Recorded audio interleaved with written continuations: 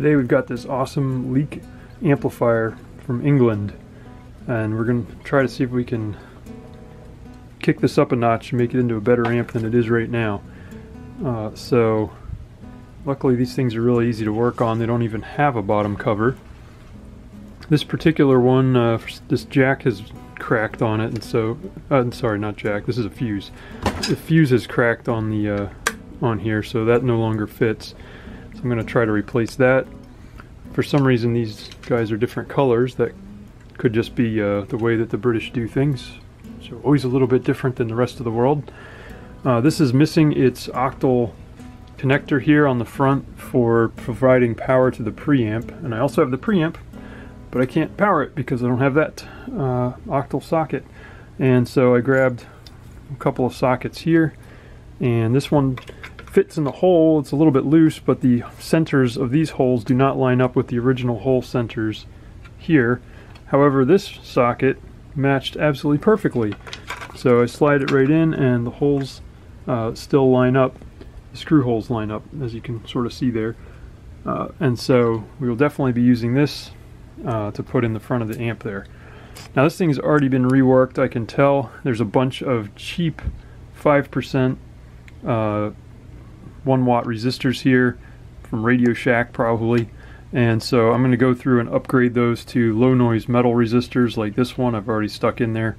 It's 5% also, unfortunately, but I already checked these to make sure that they were within 1%, so we're good to go there.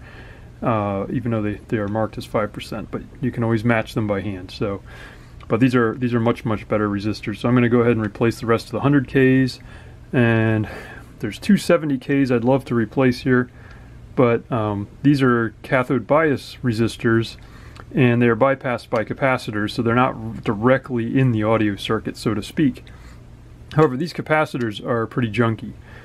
Just a tiny little electrolytic cap. So what I'm going to do is replace them with some really high quality metal foil capacitors, and just pull that thing out of the circuit and stick these in there. And this is 63, well, this is 47 microfarads, and this is 40, so I'm probably going to bolster it a little bit. I've got a 20 microfarad here. I'm going to see what else I have to get a little closer to 50, but it won't hurt if it's 60 microfarads. It just hurts me because these are pretty expensive, really nice capacitors. And we're going to replace 4 of those. These are bypassing the cathode bias, so we want to have some really good caps there. They've already got some decent caps here. These are probably original, and these guys need to be bypassed as well. These are just junky little things, or not bypassed. I'm pulling these out of the circuit. These capacitors are only to hold off like 1 volt, maybe 2 volts, and I've got some really nice ceramic capacitors to stick in here instead, which are incredibly small, but they are definitely going to do better than what those are. So that is the plan. So we got several things to fix. The fuse, redo some of these guys. I've already put new bypass caps over the original capacitors and the power supply. These ones were 22 microfarad 350 volt on top of the original 50 microfarad capacitor, and that's just to kind of add some more life to them. These original caps are actually not too bad, but these guys definitely should help kick it up a notch, give us a little bit better bass control and less noise, less hum noise. So that is most of the circuit there. The tubes don't match at all. This is just a set someone threw together. There's some Sovtecs, a Hungarian one, a couple of GEs, so it's a mishmash of tubes, and I'd like to maybe replace those at some point, but maybe not today.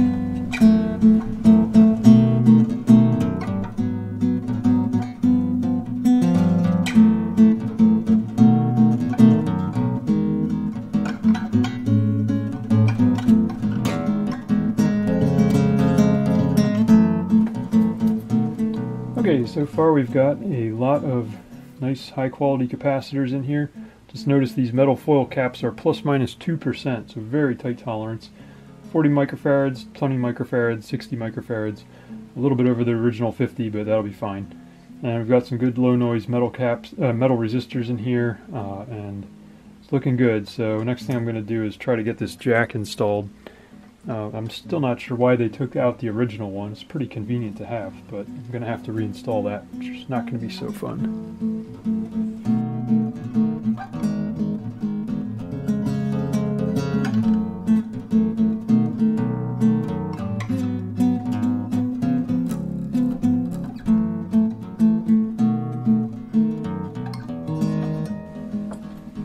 What a pain to get that thing back in. My advice, if you're thinking about taking it out, don't take it out.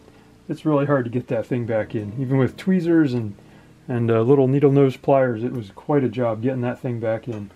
I also noticed the rubber feet were squished more on the back than the front, so I did a tire change here. And now we got nice thick rubber on the back and the thinner rubber on the front. And I left this one loose so I can get a little more space to solder wires, and then I'll go ahead and tighten it up at the end.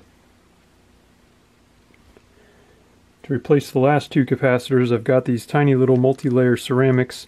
These are actually 100 microfarad 10 volts, but they'll be fine in place of the 50 microfarad guys way back here. And that way we get the electrolytics out. I hate electrolytics for most of the circuits. These guys will last forever, these guys won't, and these do much better at high frequencies. I literally had to dig through almost all of my stuff to find this fuse holder. This one's big enough that it won't slide in and out of the hole, which is good. This is just a really large fuse holder for some reason. So thankfully I've got a replacement. All my other ones would slip right through the hole here and wouldn't stay in place, but this one will work. So I'm going to go ahead and replace that now. I'm going to point out that these outlets here that were provided on the amplifier are not actually hooked up. And that, I guess, was part of the modification that someone made in the past.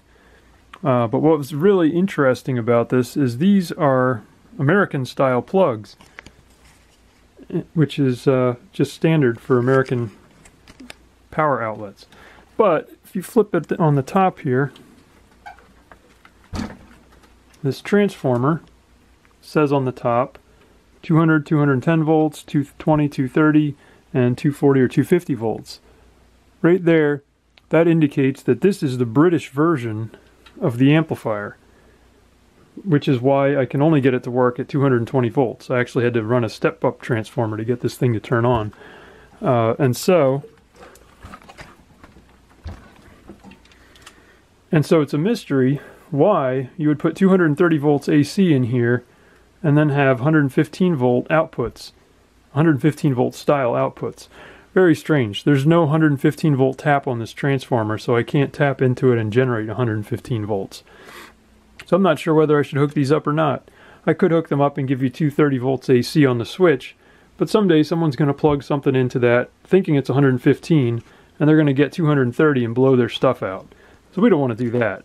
So I think I'll probably just leave them disconnected and make that the disclaimer.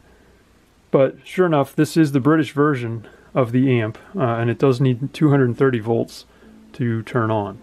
So that is a pain. Still do have to finish wiring up this octal input connector here.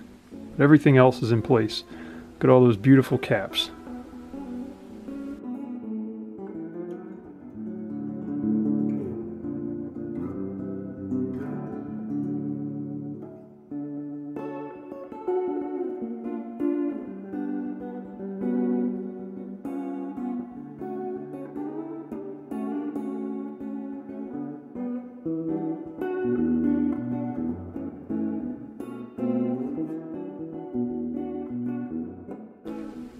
Wow, what a pain it was to get all these connections in here.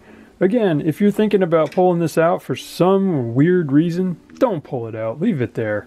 That thing isn't doing any harm, and it's really hard to cover up that hole anyway with this old gold-colored paint. You'll never find something that's equal to that.